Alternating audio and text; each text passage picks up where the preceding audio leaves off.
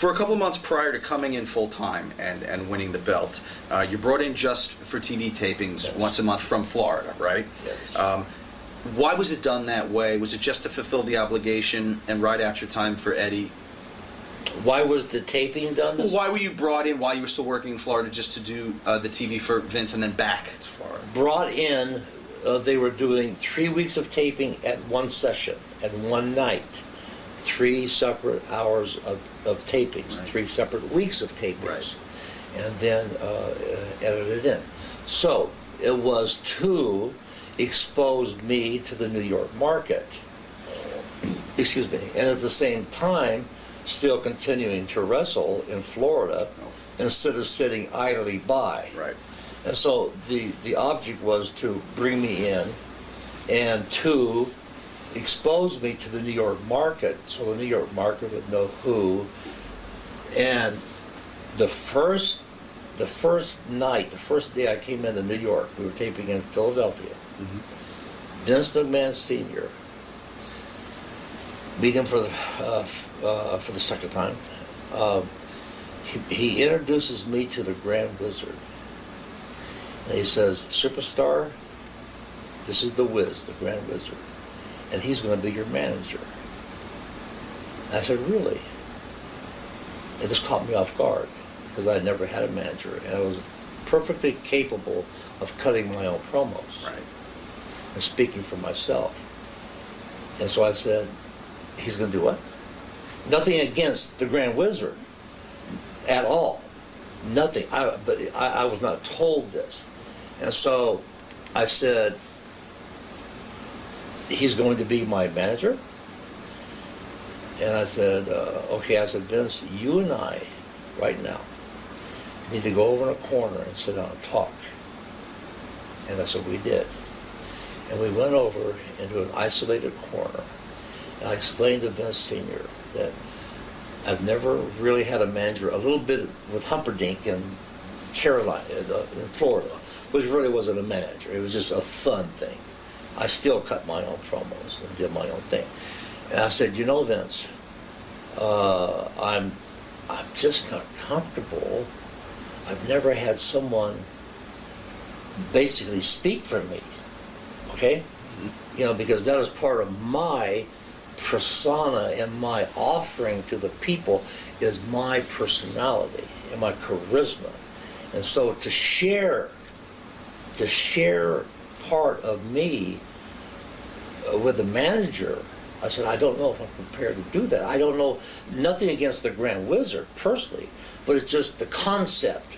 I was not prepared because I was not told this." Sure. What did he say? And he said, "Billy," never forget it, "Billy," he was almost crying. "Billy, just do it for me." Vince Sr., he says, "Just try it." He says, "Just try it." It's your second time meeting him. Do it for me. Yeah. Vince, do it for me. I said, "Well, who are you?" "Do it for you? Who are you?" And so Vince McMahon Sr. actually tells me, "Please, Billy, just do this for me." And I'm saying, well, okay, here I am, and this is a big deal. And so I need to make this thing work. And so I saw the Wizard, and I saw his little turban and all his little stuff. And I was a little bit familiar with him anyway because I'd seen some earlier things of the Grand Wizard and his crazy stuff. And I thought, well, I can make this thing actually work. So I took the Grand Wizard and we sat down together at that very first night. And I said, "Wiz, you will be my manager. We'll share our interviews. But you will also be like a valet for me. You'll prep me. You'll comb my hair for me. You'll take my sunglasses off, and you'll take my boa off, and you'll try to pull the T-shirt off my pythons, and we'll make this thing work." Because it had to work, because I was there.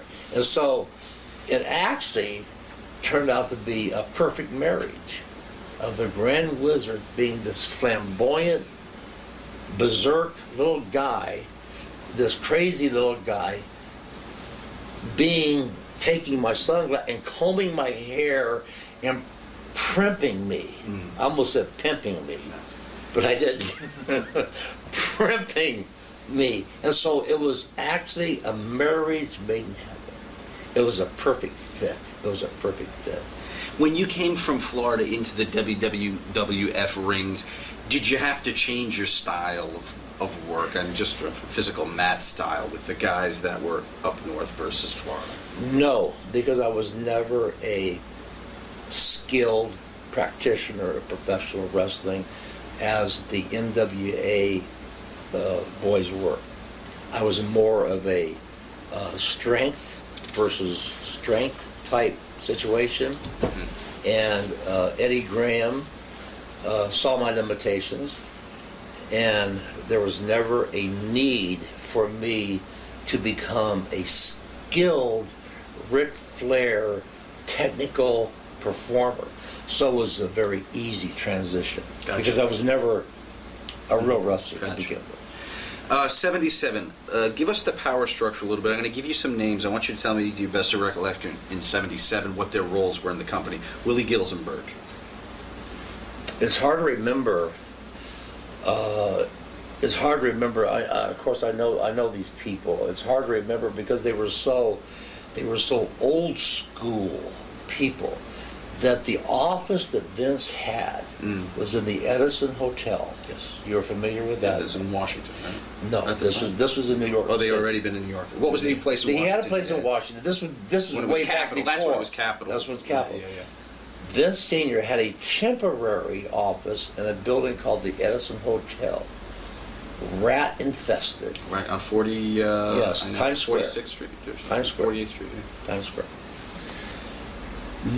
Half the size of this room, maybe barely a third the size of this room, and that is where he came in a day before the garden and the taping and all of that, and opened up his book and did the booking, and there were these seats like we're sitting in, rows of older gentlemen who had already been previously in the business that Vince Sr. would give a couple $100 to as a payday, as a favor, as a gentleman to take care of some of these older guys.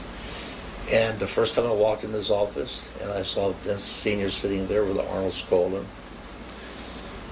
and I saw these older gentlemen sitting around and like this, and I said, this is the most surreal thing. We are talking about Madison Square Garden here, folks. Sure. And I'm in a little bitty closet for an office like this, you know. And I'm asking Arnold Skolin for 2 tickets. And I'm the main event. And Arnold Skolin stingily peels off. Arnold Skolin barely can give me 2 tickets, and I'm the one selling the building out, okay?